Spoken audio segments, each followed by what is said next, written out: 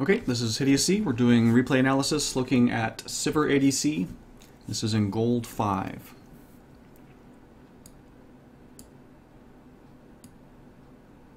So this is actually a pretty strong duo, Thresh Sivir, at least in theory.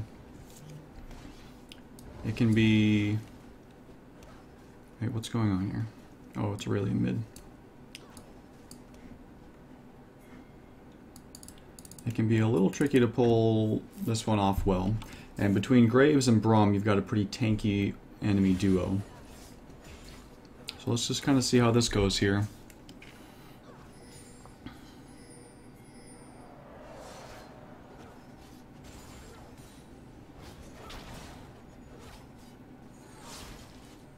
So right off the bat, you kind of end up letting them bully you a little bit. That ends up working out in your favor somewhat because of the early Uter gank.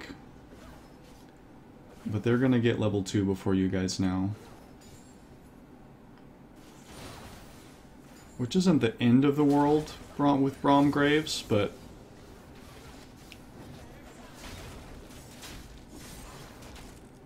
It's always going to be stronger to try to get that level 2 first. For some duos, it's important to get it first because you want to have your all-in up and ready before the enemy, before the enemy duo hits level 2, and so you've got, like a Leona Graves or something, you've got a really strong all-in at level 2, and so if you can get that before the enemy hits level 2, then you've got a really strong advantage.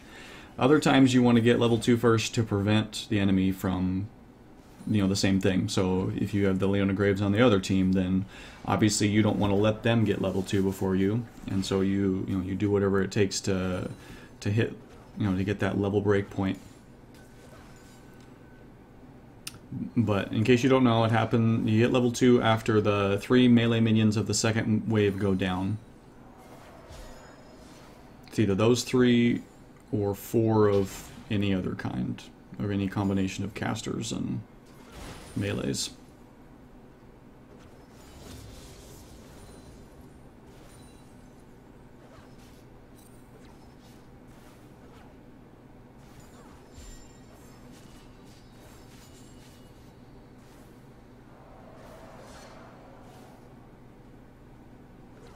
Okay, so right now,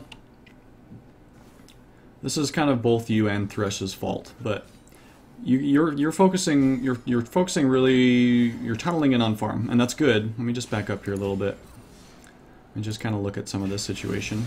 Okay, so right now you are sitting on 14 CS to Graves is 18, and you have 3 in front of you and he has 2. So if he hits both these, he'll have 20. You hit all 3 of these, you'll have 17. So he's beating you by half a wave. Assuming you hit all these, which I think you miss at least 1. So the reason that he's beating you by half a wave is because they have been able to establish a more aggressive position. You guys have kind of caved to them from the get-go. Which again, in a duo lane, that's not all on you. But you haven't been doing anything to encourage Thresh otherwise. And so it's it's just as much what you're doing as what he's trying to do. So right now, your Boomerang is one of the highest damaging spells in the game. If you can land it both in and out, it scales really hard, and so, it's not going to hit like a truck like it will in the mid-game. But man, it's, you are able to really punish Graves. Graves has the shortest range. He and Quinn share the shortest range of any marksman, other than Urgot, if you want to count him. So Graves is really short. Now, you got to be a little careful about getting close to Graves because he packs so much punch, obviously, with his abilities. He wants to get up and close, so you want to respect that. But he has to get up close and personal to CS. You outrange him just with your autos, but you also outrange him with your Boomerang, and of course with your bouncing blades. Like those, obviously will bounce through the wave and hit whatever. So you're not giving Graves much to think about other than CSing right now. He's pretty much free to just kind of wander back and forth, position wherever he wants to, wherever is convenient for him to CS. And so, right now, honestly, he's got more pressure to last hit than you do, right?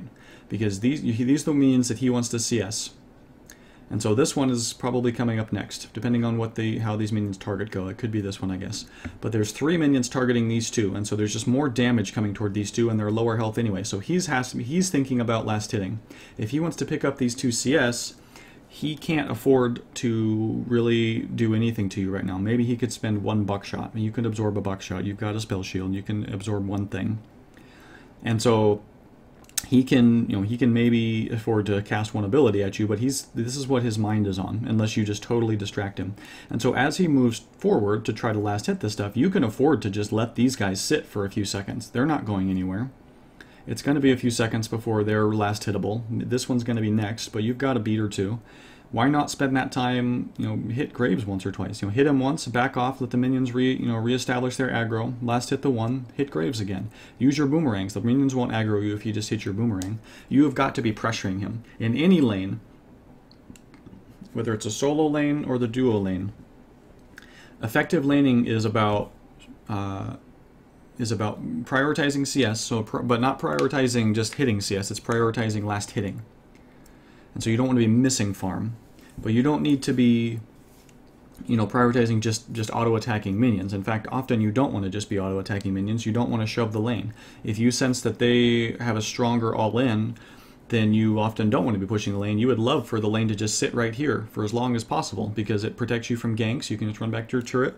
They have very limited ability to chase you if something goes wrong. You have a long time that you can chase them before they hit their turret. So you would love it if the lane just sat here for as long as possible. So you don't want to hit these minions, really, right now. Unless you have a specific reason for wanting to shove, which there, in some cases there is, but in this one there's really not.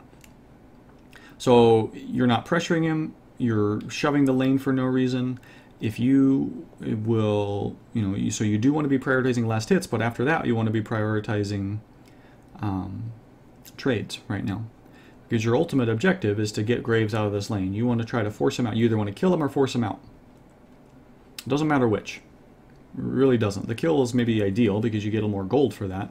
But it doesn't matter which. If you can force Graves out of the lane and establish a really strong lane presence and set it up just the way you want and get a CS advantage, then you set yourself up for a snowball that he won't be able to stop if you continue to play it correctly. So you want to continue to be harassing him so that when you do see an opportunity to actually go all in, when he does make a mistake or whatever, then he's very killable. You've got him down to half health just by chipping away at him, and so then when he does make a misstep, instead of a correctable misstep, it's a lethal misstep. Okay, so I'm going to slow this down a little bit and let's just look at how this goes. Okay, so you attack this one. There's not really a reason to attack this one. Or that one. I don't know why you're attacking them. So he auto-attacks that for free and misses it. But look at this. Hit him.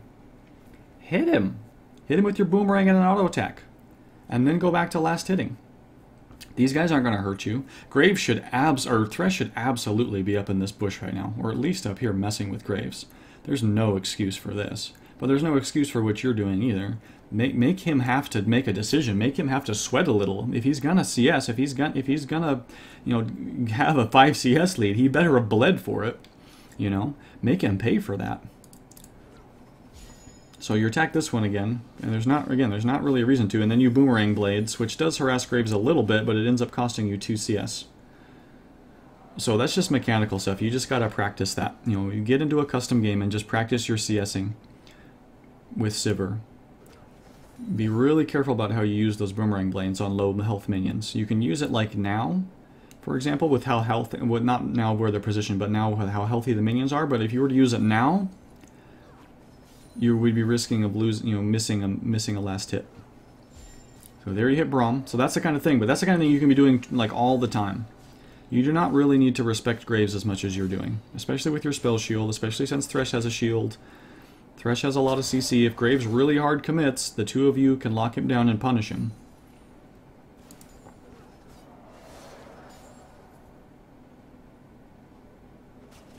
There you go. There you hit him. See? Exactly like that. You got a free trade there. I think it was auto attack for auto attack, but you could have hit him and used your boomerang. You're not using your spells like you could be. Well, there you are, but you didn't hit anything, so... That's unfortunate. Okay. Okay, so there you prioritized a trade over hitting the cannon minion, and that might have been a misclick. They were close enough together. It could have been a misclick, but that's still just a mechanical thing. You gotta polish up and work on that. Okay, so we're at 5 minutes, or just over. You should easily be at 30 CS by 5 minutes.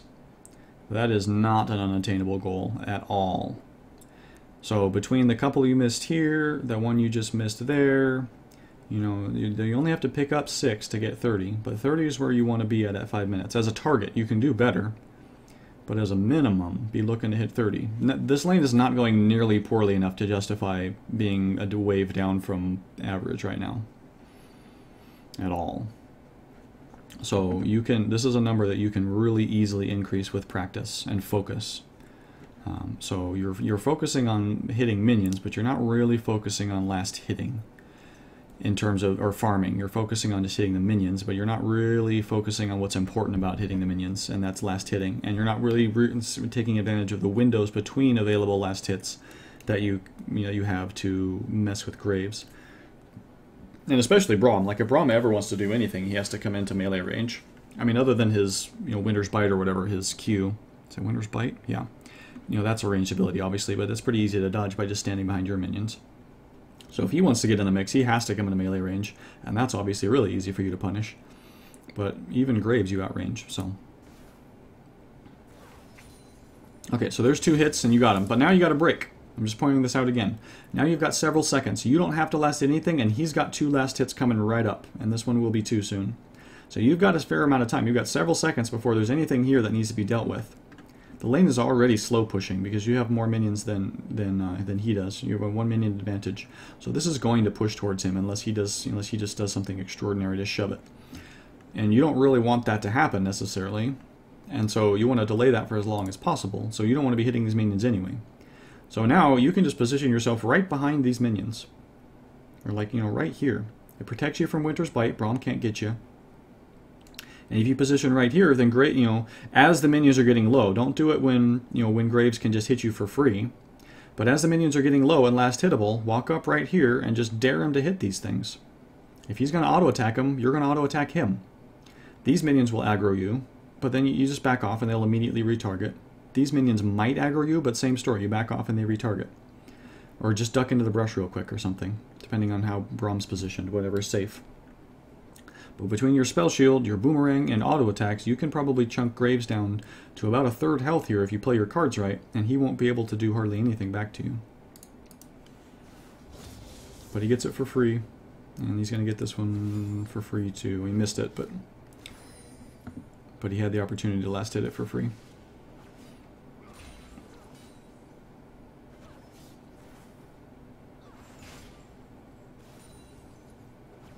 So your CS is okay. It needs to be a lot better, but it's okay at this point in the game. And you are catching up on Graves, which is nice. But you're not pressuring him at all.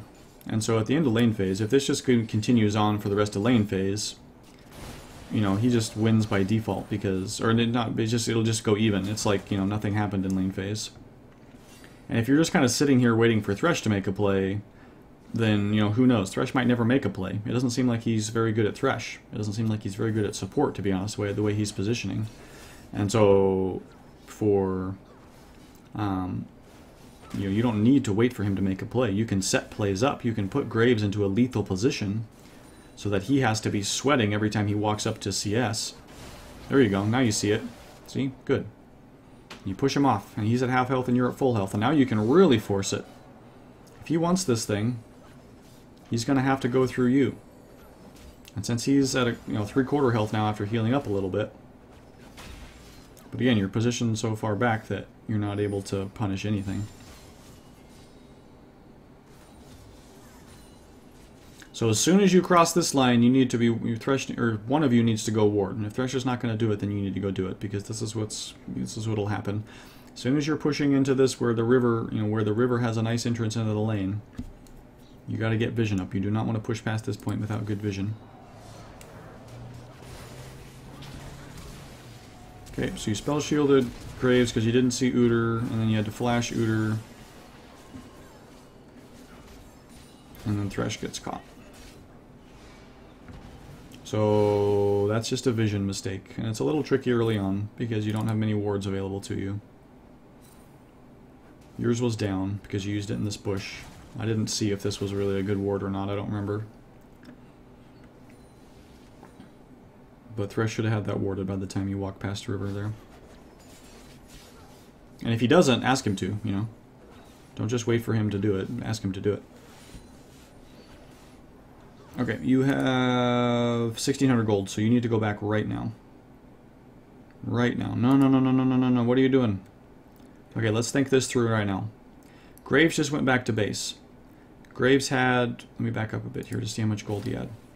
So you know that Graves is ahead, right? Not by much, but he is. He's got a CS lead. He's a wave up on you. And he has a kill. So he's...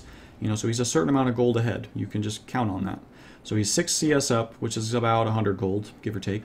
And then he's a kill up, which is 300 gold. So he's about 400 gold up, which that pans out here. You've got 1520, he's got 1890. So just shy of 400 gold up. So you know that he's coming back with probably a BF sword, right? BF sword and boots maybe, or BF sword and, you know, who knows what else, but at least a BF sword. He's going to have a significant item advantage if you stay in lane with nothing, with just a Doran's, right? So he's coming back to lane. He's going to go back and buy a BF sword and probably some more. You have enough gold to also buy a BF sword as soon as you finish clearing this wave, or even if you didn't, by the time you got back to base you could buy it, but it's good to maybe have a little bit extra so you can buy a ward and some potions or something. But anyway, if you clear this wave out, you have more than enough gold for a BF sword yourself. And so you have got to go back to base and get that sucker so that you're not stuck in lane with Graves having an item advantage. So, and I think you're probably aware of that. You're also out of mana, so obviously you need to go back for that reason. So I think you're probably aware of those things. But what's clear that you aren't really thinking is that Graves is already backing. So he's going to go back to base, and he hits base right now. Animation, what? Okay, right now. So he hits base at 727, and Braum is right behind him. So he's going to start buying. He insta-bought his BF sword, so he bought very quickly. And let's see when he starts walking back to lane.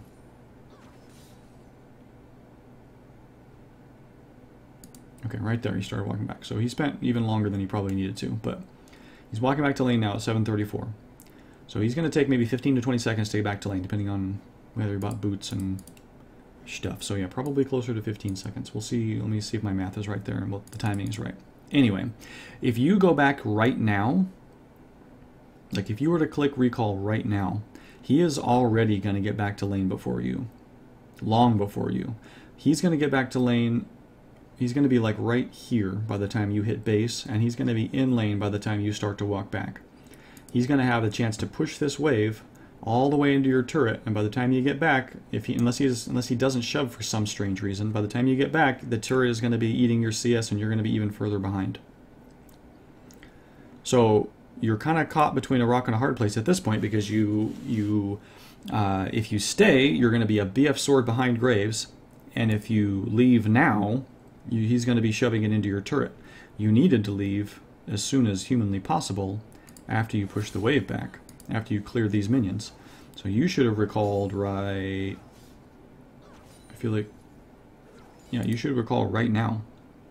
Then you're back to base at 739, only 5 seconds after Graves has started walking. Graves is only about here by the time you get back to base.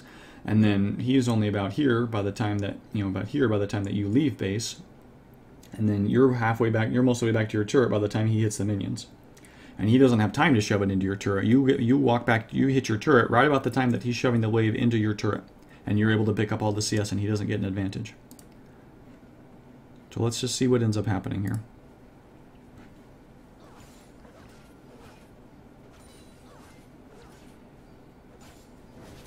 So it's not a bad idea to try to clear the wave before Graves gets back, but you got to look at what the situation is. You physically were not able to clear it fast enough.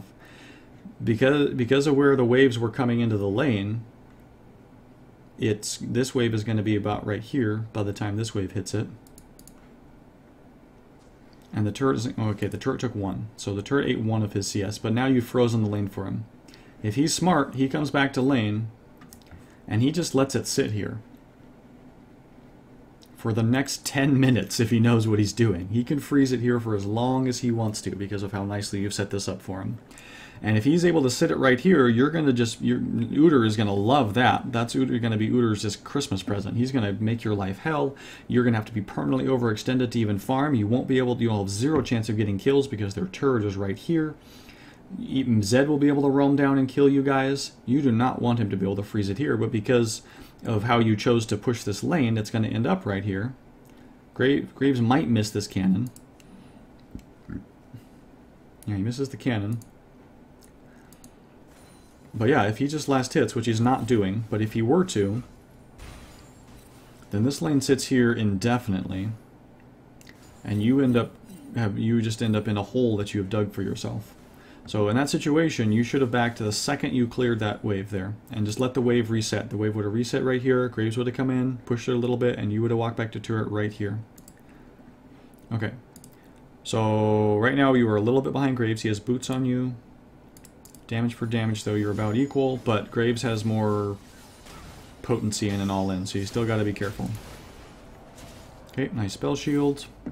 You guys won that trade pretty handily, but again, you're shoving it for some reason here. I don't know why. Why would you want to give them breathing room where they can back off this far and not be in as much danger?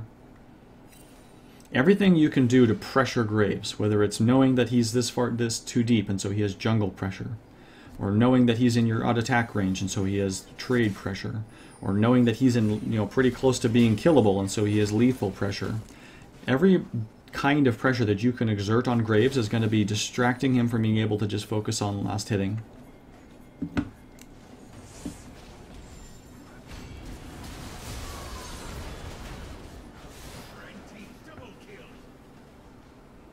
That sucked.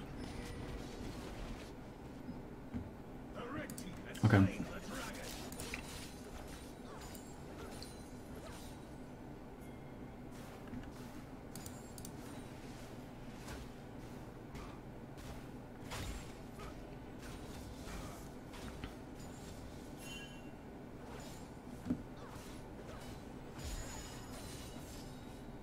Okay.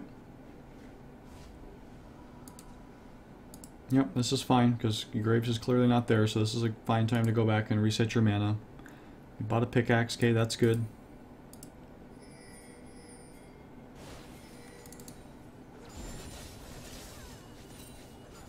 With as aggressive as Udyr has been this game, it wouldn't have been a bad idea to pick up a ward of your own. But kind of depends on how confident you are in your support to keep things warded up. Oh, why didn't you take that? You totally could have had that.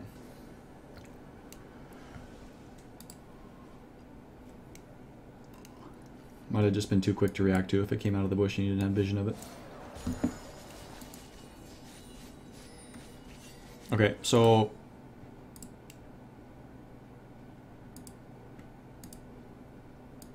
you guys can probably win an all-in here if you play it right. If you walk up and harass a bit and Thresh lands a good hook. Graves used his ult, or Braum used his ult, excuse me. It's back up by now, I guess.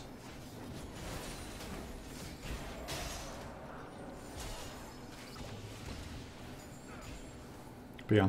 Overall, you're just playing this lane really passive. And so I just want to be clear, like, being aggressive for aggression's sake is not a good way to play a lane. It's not a good way to play League of Legends. You don't want to just be aggressive.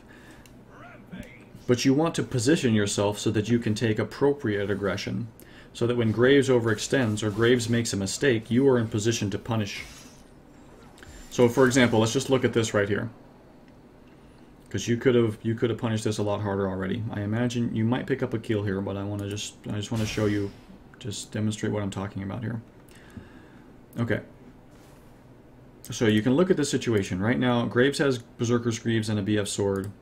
You have a pickaxe. So you have a straight attack damage advantage on him a little bit, whereas he has an attack speed advantage on you. So in an extended trade, he might win out, but that's only the case if, you know, if it really comes down to just auto for auto, which if he's low before you guys go in, or if he's CC'd for part of it, then that's not going to matter at all. So as long as you're quick with your spell shield and able to dodge his buckshot or his ult, or a lockdown from Braum, then you guys can, you're just fine here. You are okay to go in for a trade, as far as I can tell. So you don't want to just be looking to just shove that down his throat. It's like you look at his items and it's like, okay, here we go. I'm going to charge up, hit my ult, and we're just going to attack. No, that's really stupid. You're not just going to friggin' attack out of nowhere. You're going to wait until Graves screws up. And then you're going to punish him as hard as possible. And because you are playing smart, you've observed his patterns and you know what your strengths are and the range differences and your abilities and everything like that, you're going to position yourself in such a place that you are ready for him to make mistakes. And you've got kind of a Rolodex of mistakes that he might make in your head, sort of. You know, he might, if he overextends for a minion, then I want to be positioned in such and such a place so that I can immediately start auto-attacking him.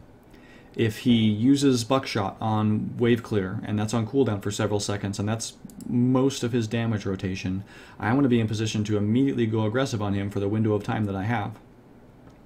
If, you know, if Braum were to leave or whatever, I want to be in position that I can immediately start pressuring him. Pressuring Graves now that Braum is gone, for example. So you don't want to find yourself in a position where it's just like, oh, wow, look at that, Graves is overextending. I better run up to him and start attacking.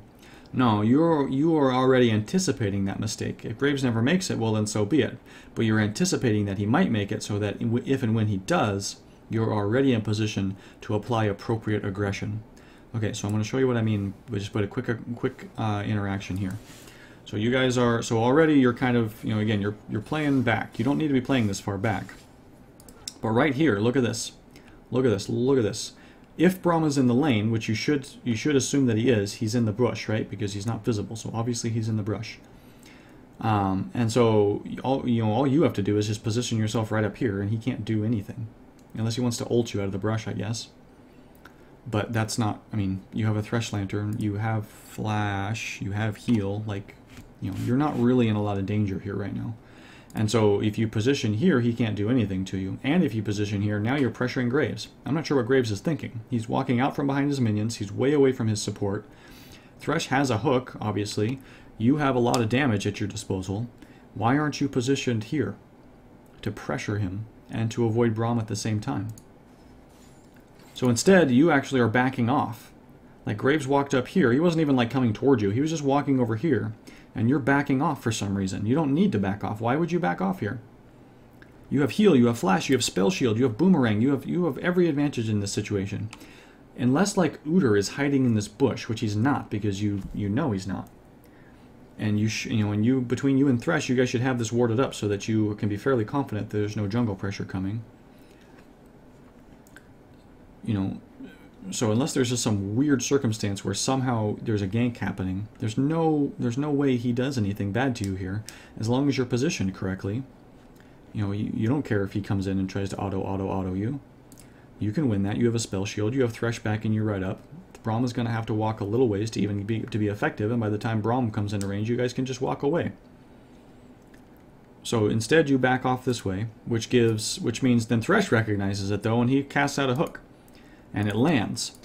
But by the time that it lands, you're already so far back here that you can't take advantage for a couple of seconds, and that's worth an auto attack or two, probably 2 auto attacks. If you don't walk back, then you're positioned right here. If you position correctly for the entire situation, then you're positioned up here. And Thresh lands this hook, and you take 1 step forward, and you're already auto attacking Graves while he's still stunned. If Thresh then goes in and flays, you're perfectly in position to be hammering him the entire time that Graves is CC'd. You get Graves down to easily half health before he can even respond. And at that point, you've won. Easy. But because of this, you're going to have to walk... You have to take a bunch of steps before you're even in range. So now finally you're in range now. You hit Graves once at the tail end. So yeah, imagine if you could have gotten 3 more auto attacks in, or 2 more auto attacks with your current attack speed. You know, instead of him being here, Graves is down to here. And that's starting to look a lot more lethal. That's if he hits a Thresh wall, suddenly he's down to here. Then he has to pop heal. You know, pops heal, he's back to here. But you still have your heal, you still have your spell shield, you're just fine. Graves is now low, and he's used his summoner spells. He's having to think, I need to get out of here, I need to blow heal and flash to survive this encounter, whereas you're just thinking, I can just be aggressive. Right now, he's probably still kind of in that position, but he's not there yet.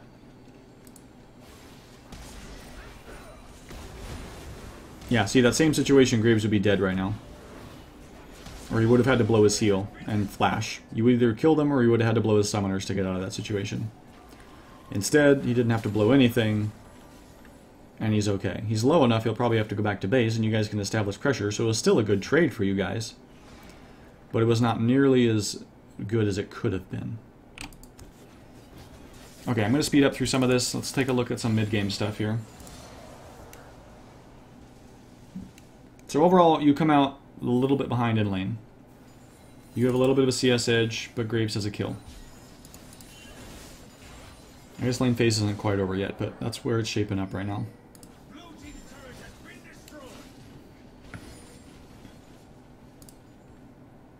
Why are you here right now? Look what's happening. Look at what's happening. This is a 3v2 in your jungle. Why are you sitting here? If Udyr wants to push this turret, Udyr is a little ways from being able to just blitz this turret down. He'll be able to do some damage to it, but by the time, you know, you're able to get back and defend the turret long before he can take it. If he wants to mess around with minions while your team is fighting, so good. You know, get up here and help.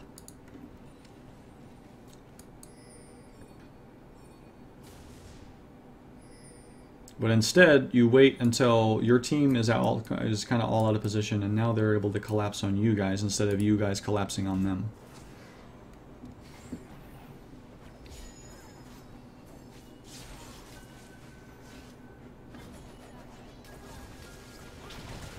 Wow, so many wards.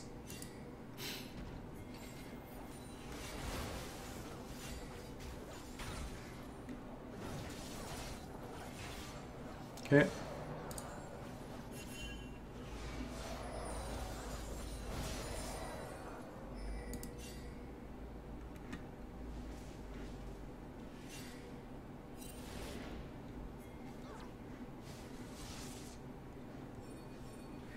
I'm not sure what you're doing right now. Why did you walk in this gigantic circle? So, right now, I'm going to go back a little bit more. Let's look at this situation right here. You've cleared the wave, and your turret is, you've pushed the wave to their turret. I don't know if you have vision of them. You probably don't. But this is a situation where, oh, Graves threshes out a ward, so I guess it's a little riskier. You have your, nope. Okay, so you don't have any vision, so pushing past her would be kind of risky. So that's fine that you don't continue to push the turret in this situation. It would be really nice if you guys actually had some vision so that you could throw it down on the river and then pressure the turret so that you're actually creating pressure on this side of the map and not just allowing these guys to mess around mid lane for free. Okay, but you don't have vision, so you don't go there. That's fine. So now you guys that see that Zed is overextending, and so you push. You're roaming up towards Zed. Both you and Thresh somehow missed the pink ward. But right about right now, it's over. Zed left. Zed is gone right now. You need to head back to bot, because look at the situation. You left bot to try to catch Zed out, which was a little bit, maybe a little bit risky in the first place.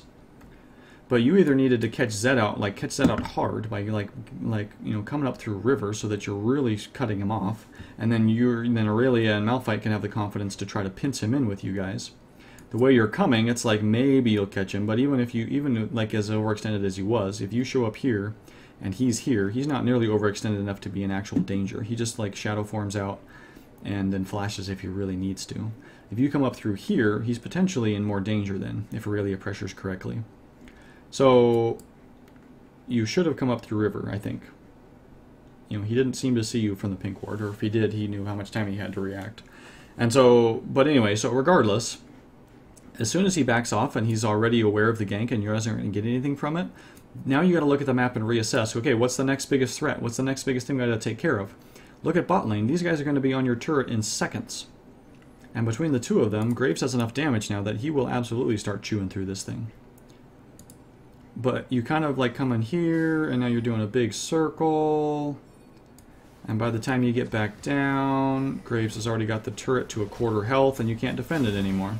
And it's gone.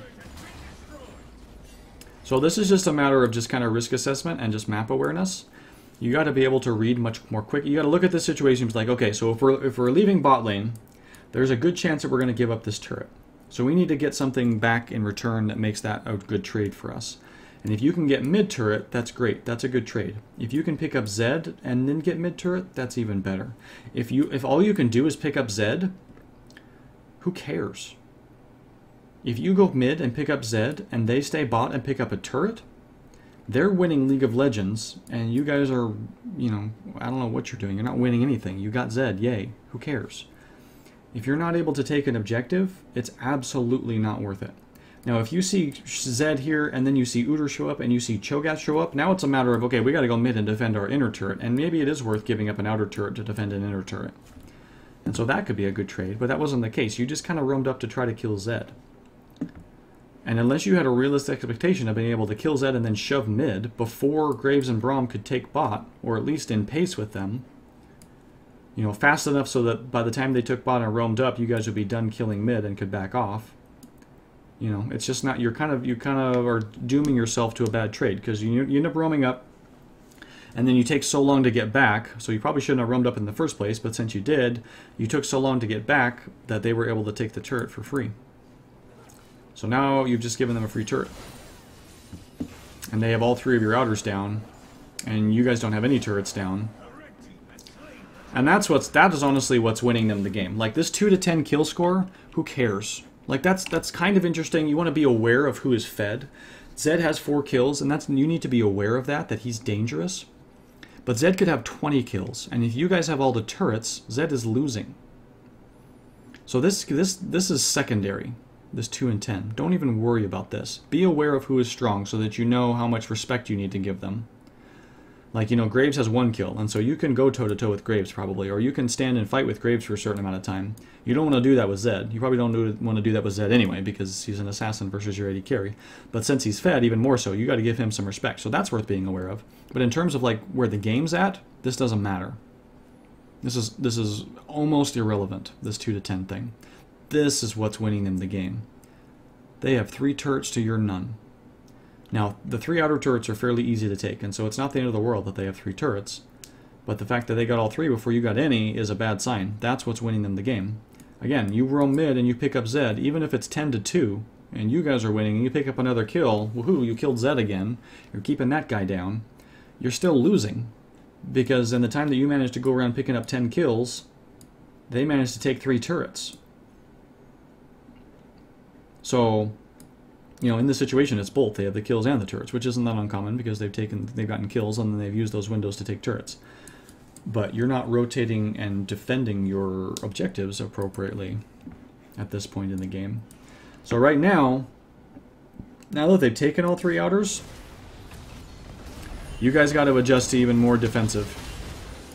You guys are going to set up vision in your jungles, and you're going to defend these. Each time they push a turret in, each time you guys are like push back a step, it becomes easier and easier to defend the next level objective, right? Because this is closer to your base, they're closer together, you don't have to walk as far to get to them, it's easier to rotate between them, it's harder and harder for the enemy to take these. And so there's opportunities for them to mess up, get bigger and bigger. And so you guys got to get vision down in your jungle, just carpet bomb it. If you feel like this is the side that's going to be contested first, carpet bomb it. If you feel like this is the side that you need to defend more, carpet bomb it. Get vision up so that you can walk through this jungle without fear, and you can catch them trying to sneak up on you by sneaking through the jungle. Like, for example, this Zed. Right now, this is a situation where Aurelia knew to come up and attack Zed because of this ward. Zed's coming here and he's thinking, I'm going to sneak up on Malphite and get an easy kill here, but he walked through a ward, and so Aurelia had plenty of time to react to that and get up here to counter gank, you know? That's the kind of situation. You got to get 4 or 5 or 6 wards in here. Obviously, you can't do that alone, but between working with your team and getting every piece of vision down that you can, you are creating a situation where these turrets are already easy to throw on, and these ones are even more easy to throw on because they're hard to take. But you want to increase the enemy's chances of throwing by as much as possible, and you do that by creating vision so that you can identify when they are overextending, you can identify when they are making a mistake, and punish it. Whether that means punishing by getting kills, punishing by out-rotating them and taking more objectives than they're able to, punishing them by pressuring them so that it allows Nasus to split push, whatever the case it is. But vision is really your way back into this here. So because of this, Zed should die here. Takes way more effort to kill him than it should because Aurelia didn't play that very well. But anyway, you pick up a kill, so that's good. You got a shutdown. Very nice. And now you got to shove this. You got to pressure this turret. And you got to get vision down in your flank so that you can pressure it appropriately. So he's able to clear the wave. He didn't have as many minions as it kind of looked like to me at first, so you're not going to be able to pressure this appropriately. But you can take this opportunity now that you've created pressure and you have a wave, and now there's no minions for them to do anything with, and you have a numbers advantage in the immediate right now because the Graves is not going to do anything. you have a chance right now to set up vision control around this area. So if you didn't already set it up around this area, you could potentially throw a ward or two around this area, so the next time this happens, you've got a ward on your flank, and you're much more safe in pushing. So always be aware of opportunities to establish vision control in the areas that you want to contest. That is almost as big of an objective as getting a turret, is an opportunity to establish vision control in an area. Okay, so you pick up your Infinity Edge, that's good.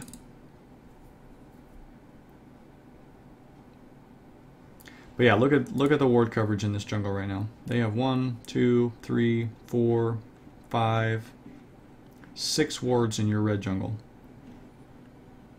They have 6 wards in your red jungle. They're ignoring your blue jungle right now because they don't care about your blue jungle. Cho'Gath is just AFK split pushing. They're contesting these two, and they want to take Dragon the next time it comes up. So they're wanting to control this quadrant of the map, and they're doing it beautifully. You guys have 1, 2 wards. Now, admittedly, it can be tricky to get vision control down if they're exerting a lot of pressure, because you don't want to just blindly walk into the jungle, throw wards down, you'll get killed. But you can do it intelligently. Like when you pushed up that wave up, then you knew they're gone, and that's an opportunity to do it. Now, you didn't have wards, and you upgraded to a pink trinket, which I really don't like. The pink trinket is not really a great upgrade. As an AD carry, you are 90% of the time want to grab the yellow upgrade, the stealth ward upgrade. Maybe 10% of the time you'll end up getting the blue trinket instead of a yellow trinket so that you can check objectives. There's some games where that's a good idea. Without needing to face check, you can check areas of the map or check check Dragon or Baron or whatever. But in this situation, you want the yellow trinket so that you can help your team get as many wards down as possible. The pink trinket really only comes into play in very select situations. Very late game when you don't have any slots to buy pinks, versus team comps that are very heavy on stealth maybe.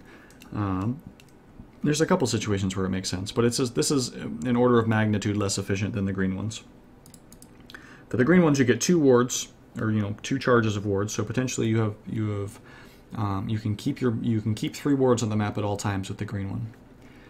And every time you throw one down, you're saving yourself 75 gold essentially. That would be 75 gold that you saved yourself. And so, whereas this one, when you throw a pink down, you don't usually want to move it. You don't really want to throw another pink down because it's a permanent ward, and so you're kind of wasting it. You're not really saving gold. I mean, kind of you are, but it's like if you have a pink ward here, for example, if this was yours, you could just leave this here for the length of the game till it dies, or until you have a really good reason to buy another one and move it up here. But this will last you for as long as it stays alive. Whereas, and you don't really buy pinks to move them. You buy pinks to either clear a specific area for a specific event, or you buy them to buy long-term vision in a strategic area. Whereas the green wards, those are nice because you can move those. Who cares? They're going to expire anyway, and so it doesn't really matter if you kill one a little early.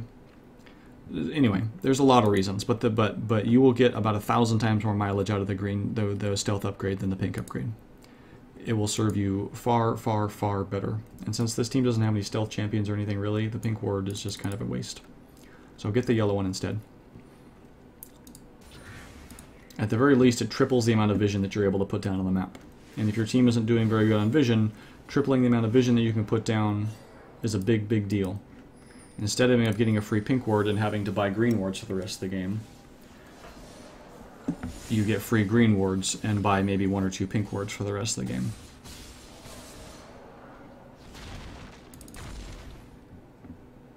Okay, so you're identifying that Zed is split pushing this turret, and you're going to come down and defend it. Your team is collapsing on top. So you don't need to kill Zed or do anything here other than keep him from taking the turret, and ideally keep him interested so that he doesn't just rotate up and join the fight up here. Looks like your team is losing anyway, sadly. So that's unfortunate. But you're basically doing your job here. Somebody needed to stop Zed. Maybe in a perfect world, Nasus would have come down and dealt with Zed, or somebody else would have been able to stop Zed, and you could have joined your team because you're a really important part of your team's ability to do damage in fights. But you're okay here. So absolutely do not get tempted to fight Zed. Don't do it. If you have an opportunity to poke him, that's fine. But don't put yourself in a situation where you poke him and poke him and poke him, and now you're out of mana and you can't do anything, And you can't stay in lane and actually keep him off the turret. Okay, good. Okay, we're going to speed up here a bit. I'm going to blitz through a few minutes here and just stop if I see something particularly interesting. Blue team double kill. Oh wait, you switched it. So maybe there was a misclick. I don't know why you bought the pink one, but you switched it to the yellow one. Good work. Okay, so anyway, so maybe that was a mistake or something.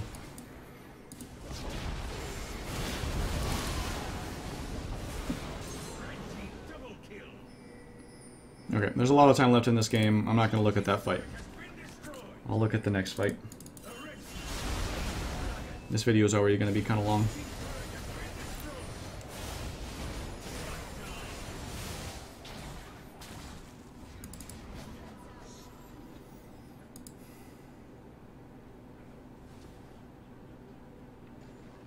So in a situation like this, where you guys are down 5 turrets, you are down a lot of gold, you're down a lot of map pressure, you are not able to afford to like go aggressive on them.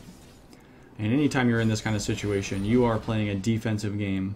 You need to make them fight you on as good a ground as is humanly possible, which usually means under a turret, and ideally under an inhibitor turret. This is where you stand a good chance of winning a fight.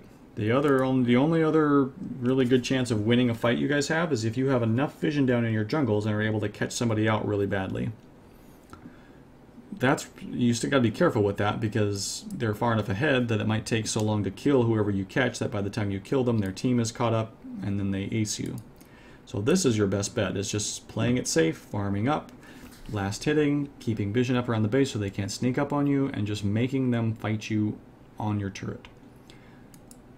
This is a situation where the blue trinket might be nice because you guys can't afford to walk out and face check all the way to Baron if they try to Baron. So this is where that blue trinket might come in handy, so you can check this to see if they're doing it without needing to walk all the way through your jungle and into Baron pit. Potentially you could try to contest this if you could position correctly and get into place in time. But probably your best bet is, yeah, just turtling up and fighting them when they try to take your turret.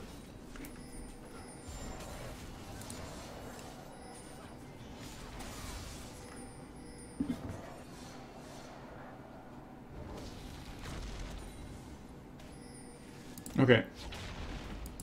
Really dangerous for you guys to be here. I'm going to go back a little bit. Let's just look at the map right now. You have a ward here. And that's it. Right now, you know where Cho'Gath and Braum are. You have no idea where these three are. You probably suspect they're in this area, but you don't know specifically where they are. For all you know, they're sitting right in this bush. Or they're sitting right here around the corner, waiting for you guys to overextend. So you don't know. You don't know where they are. And you know that it's a bad idea to go over aggressive and push out too far, because if they are there, and if there's a fight, they will win, because they are so far ahead, and if they win, they are positioned very well to take probably 2 inhibitors at this point in the game. Well, maybe just 1 inhibitor and a turret, because it's not super late in the game. But they've got map pressure in 2, minion pressure in 2 lanes, and so they are positioned very well to take important objectives off of you. So you don't want to overextend. It's not worth the risk unless you know for a fact that you have caught somebody out. You don't want to take the risk. You don't want to roll those dice. So you don't know where 3 of them are. So let's look and see what you guys do. You don't know where 3 of them are. So for some reason, you guys are extending past this point. What if they were here? What if they were here? If they were here, you guys just walked into a trap. Cho'Gath turns, knocks you 3 up, they come boiling out of here, and you're dead. 3 people dead instantly. Nasus dies quickly afterward. Malphite maybe escapes if he ults through the wall or something. But then it's a 5v4, and they take an inhibitor. Why would you walk past this point without checking? Without warding, without doing something? You don't know where they are. So not only do you do that, but you guys push past this point. Yeah, it's Cho'Gath. And have you caught Cho'Gath out? Maybe, but you don't know. What if they're here? You had a ward here, so you knew they weren't there at least. But you don't know. You don't know if Cho'Gath... Cho'Gath takes forever to kill. So if to catch out Cho'Gath means you have to catch Cho'Gath out when he's like on the other side of the map from his team. Because by the time you actually kill Cho'Gath, his team has had time to cover a lot of distance to help him out. So just really risky. And even if this fight happens to work out for you guys, it looks like it might, but even if it does, it was still the wrong move. It's a dice roll. You're rolling the dice with your game. It will not work out 4 times out of 5. And even if it does happen to work out here, it's still the wrong move. If you're wanting to actually, like, you know, have control over your, you know, over your win-loss ratio, if you don't want to just leave your, you know, your win-loss ratio up to fate, basically, you know, or just luck.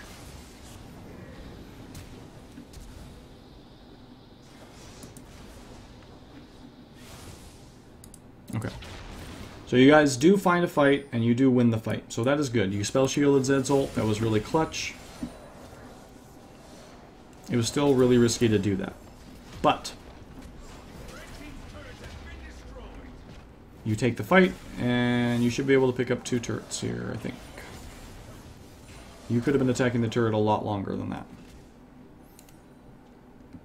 So maybe you didn't have time to actually take 2 turrets, but you could have got some good damage on it. Okay, but now, so you took 1 turret, so that's good. That's your first turret. That's nice. You didn't need to back off nearly that far. It's kind of wasted time, but that's a little thing. And you pick up a Blade of the Ruined King. I don't think I like that. It's not that it's a bad item.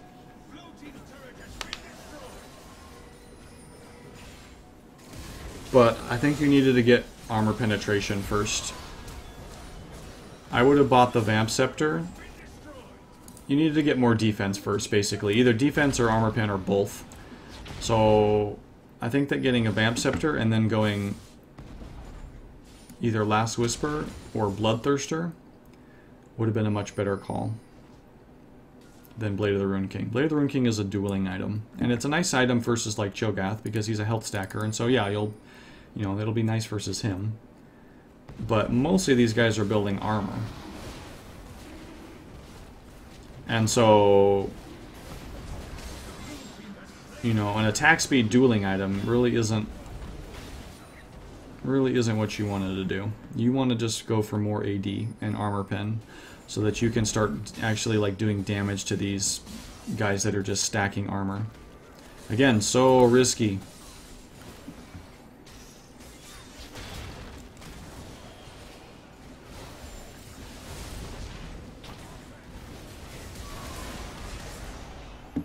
Okay, so you guys find a really sloppy fight. You're not on the same page with Malphite. And you're gonna die. Yep. That's just like bronze team fight syndrome. So you guys pushed up, and you just kind of randomly went for a fight. You did set up some vision on your flanks, so it's not as bad as it could have been. But Nasus wasn't there. You're in their jungle. This is their side of the map. They have all of the advantages on their side of the map. You didn't have nearly enough vision set up to actually like want to pick up a long-term fight in here. And again, like, you know, why would you chase them into their jungle? If they're in their jungle, great. That's a free turret if they're in their jungle. You know, that's awesome for you if they're in their jungle. Just take their turret then. Don't chase them in here and fight them. The only reason you want to fight them right now is so that you can get turrets. And if they're going to give you turrets without fighting them, then just take the turret. And who cares? Again, this is not what you want to be worried about. This is what you want to be worried about. So, anyway, this is just a really, really risky and kind of pointless fight to try to take. And they end up taking way more off of you guys than you're able to take off of them. Okay, moving on.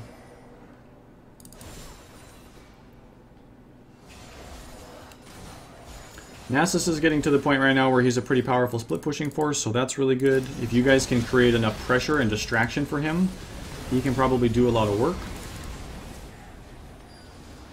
Let me just look at this situation and how you got caught out so bad. Okay, so you hook, Thresh hooks Braum, which is fine. You don't want to go too committed on that because who cares? It's Braum, he's really hard to kill. He doesn't offer that much. It's not worth risking your life to take out Braum. So you don't overcommit. There's the Braum ult. You nicely positioned to avoid that. Malphite goes in. Aurelia goes in. Nasus goes in. Boomerang Blade.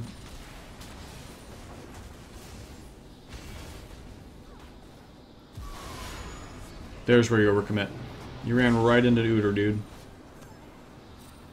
And you ran right into Udyr and Cho'Gath range. I don't know if you're tunneling on trying to take out Braum or trying to take out Graves, but you cannot run past the front line of an enemy team like that. Because you did pretty well, actually. Once Braum gets caught, you're staying back, you're avoiding Braum's ult. And right now, you just run up and you start plinking away at Udyr. You are the AD carry. You are the one who is uniquely positioned to do damage to tanks. You pump out constant DPS. So right now, Udyr is your target. He's the closest thing. Start attacking him. Okay, now he's moved out. Now it's Cho'Gath. Cho'Gath is your target now. Now Udyr's moved back. Now you're attacking Udyr. But you want to attack Udyr from range, from where he can't attack you back. Instead, you walk back up here. You're trying to like Boomerang Blade or ricochet, Braum to death or something, which is really low percentage of success. It would be amazing if you got that. And you walk right up into Udyr and Cho'Gath to do it, which leads to your death, which leads to them being able to turn this fight back around.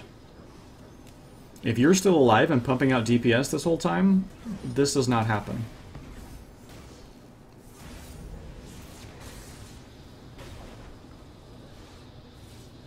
I mean, these guys are dead already if you're still alive pumping out DPS. They're toast. And then these guys are alone, and Braum and Graves are basically dead, so it's just Zed. It's basically Zed versus the world, if you're still alive. And that's an easy team fight for you guys. You guys win that, really hands down. You've cleared Baron off of all of them, and you guys can go take something. Dragon's not up. You guys can push back the lane. You can reset the lanes, which is really important at this point, and get vision control back in your jungles. And then the next time they come up and try to push this, it'll be even easier, because they won't have Baron and you'll have vision set up. So in team fights, your job is to stay alive for the whole team fight, while pumping out as much damage as possible. But in that order. You stay alive, and then you pump out as much damage as possible. Because to pump out as much damage as possible, you have to be alive to pump that damage out, right? So that's your job. It's not to get kills. It's not to clean up high priority targets. It's not to take out the enemy AD carry. It's not to do any of those things. It's to stay alive and pump out as much damage as possible on the nearest target to you. You are absolutely supposed to be the one that's attacking Cho'Gath and Udyr. You're the only one who can attack Cho'Gath and Udyr effectively.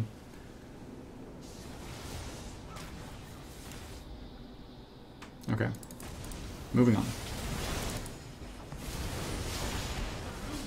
Okay, you kind of over-aggressed there. Overestimated your ability to do something. And again, like, there just wasn't a lot of upsides to you getting kills out there. So it wasn't really worth the risk. Okay, we'll look at this real quick. Okay, so you kind of catch them out here. Kind of. But again, well, you have okay vision in this area, I guess.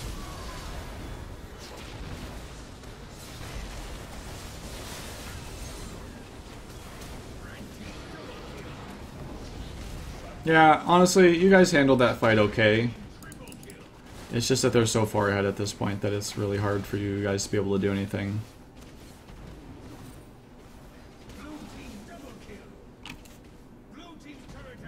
I mean, there's probably things you could have done better, but like big picture-wise, that fight was okay. You kind of caught him out. The one negative thing is you let him drag you into a place where you didn't have great vision. And then you, in particular, overextended. Because the second, like... So, the thing, in order to stay alive for the whole fight, you got to be aware of all the threats to you. So, you look at this team. Who is a threat to you? So, in a standard team fight where, like, the front line's set up and the back line's set up, you know, if you guys are just kind of facing each other like they're British versus the Americans here, and, you know, your battle lines are drawn. You got tanks in the front and DPS in the back. So, you got to be worrying about who is able to just kind of just blitz past your front line and actually target you immediately. Pretty much Zed. If Graves tries to do that, he'll get eaten alive by your tanks. If Udyr tries to do that, he might not get eaten alive because he's pretty tanky, but he won't be able to get past them to kill you if they're peeling appropriately. Cho'Gath isn't really that big of a threat. By the time he walks up to you, he doesn't have any gap closers or anything. You should have been able to easily kite back away, and then Cho'Gath dies, because if he's just going to tunnel on you and walk through your whole team while you're kiting back, then he's going to die. So these four can't, or those four, and Braum, who cares? Braum's not going to do damage, so he's not going to do anything to you. So Zed is pretty much the only one that can, like, you know, just jump past your front line and attack you. So that's the one you need to be aware of in a team fight. Like, you know, by default, that's who you need to be most aware of. Situationally, you might need to be aware of these guys, but by default, you got to be aware of him. So if you're ever in a situation where you guys are chasing like this, and you think you've got him on the run, and you don't see Zed, and you do not know for a fact that you're out of Zed's range, you have to stay back until you establish the facts otherwise. You let your team go into this bush and you stay back. You know, or, you know, as your team is kind of chasing into this bush, you just kind of swing out here, right? You don't follow in here predictably and easily in range. You swing out here, and you're still able to pump out DPS, but you're only interested in pumping out the DPS on the target that's closest to you. You don't care about these people who are out here. You care about the target that's right here. And you can attack him from here just as easily as you can attack him from here. But if you're here, so let me just draw this out so it's a little bit easier to see. So the enemy team, you know, there's a target right here, and a target right here, and then you don't know where the rest of them are because you don't have vision. You know that they're all in here because you just chase them in this area. So maybe you see one more. So if your team is all chasing up through here, right?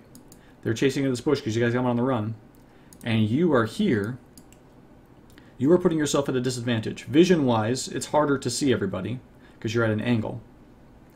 So, you know, you got a ward in this bush, so that makes it a bit easier. But you're at a disadvantage here because you can attack this guy, which is fine. That's who you want to attack. You want to attack the closest target. That's what you want to do, so that's great. But if Graves is standing right here, he can attack you. If Zed is standing right here, you're dead. If Cho is standing right here, he can knock you up from this range over the wall. You know, you are in danger in this position because they can all, you know, several of the people can affect you, not just Zed, but several people can. If instead of just following your team in the situation, if you swing out to here and do damage, you know, and do damage to that target from, you know, wherever you're in range, right here or whatever, you're still able to damage that same target, the one that you need to be targeting, but you're no longer in danger from all these people. And if Zed wants to attack you, then you have a clear route to just back straight up and let your team peel for you. And Zed has to then walk through your whole team instead of having some kind of back door. Now, admittedly, Zed is doing well enough and he is slippery enough that he still might be able to get you. But if you are playing this appropriately, it'll be difficult enough and it'll take long enough that your team will be able to take advantages back. And by the time he's able to kill you, they've been able to kill one or two people, and it's even at that point. So anyway, you're again, and if you know that Zed is going to target you, then even more so. You can just play this even further back until Zed decides that you're too much trouble to get to and picks another target, and then you go in. As soon as Zed ults, you know, freaking Aurelia or something, who cares? That's, you know, now you're alive. Now you now you don't have anything to worry about anymore, and you can just come in here and just start slamming people. So even if you have to like hold off on your DPS for a second or two until Zed picks another target, make yourself difficult to hit if you know that's what he's going to do, and then oh,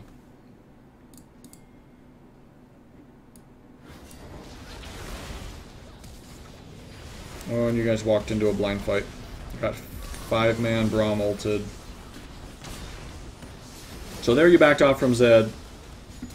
But by the time that happened, it was too late. Everybody was low. And they've all got you on the run. And that's going to be the game, I'm guessing. Yeah. Okay, so in lane phase this game, I talked about a lot of opportunities that you should be pressuring Graves a lot harder. You need to be warding better. And you need to be pressuring Graves a lot harder. He was able to just pretty much do his thing for free. You farmed okay, but you can improve your farming and your last hitting techniques to the point where you can do that just as effectively while still pressuring Graves. So work on that. In situations like you were in, you need to be in team fights. You need to be prioritizing staying alive. Absolutely not prioritizing getting kills. Never. Forget kills. Prioritize staying alive in fights so that you are doing as much damage as humanly possible. So in team fights, you gotta do that with your positioning, you gotta do that with your targeting, you gotta do that with just your general decision making. You gotta stay alive. When you guys are looking to fight and set up fights, you gotta judge, are you guys the ones with the momentum or is the enemy team? If the enemy team, you gotta fight a defensive fight where you are drawing them into a situation that you have set up, ideally under a turret, so it's fighting for you. And a big part of that is vision. So I'd like that you upgraded your yellow trinket. It would have been nice if you upgraded it a little sooner, but I like that you did it. I like that you did by a QSS. But if you had come out of lane phase a lot further ahead by pressuring Graves, that would have set the tone differently for the whole game. And there's a lot of incidental things I pointed out that could have gone better or gone differently. But that would have been a big shift for the entire game. And then there's a couple of team fights where you ended up dying really early because of positioning. That could have really affected things differently too. So farming and pressuring in lane, vision control during lane phase, and then during mid and late game when you guys are being pressured, and positioning in team fights. Those are kind of your 3 things to work on and focus on as you're playing your games.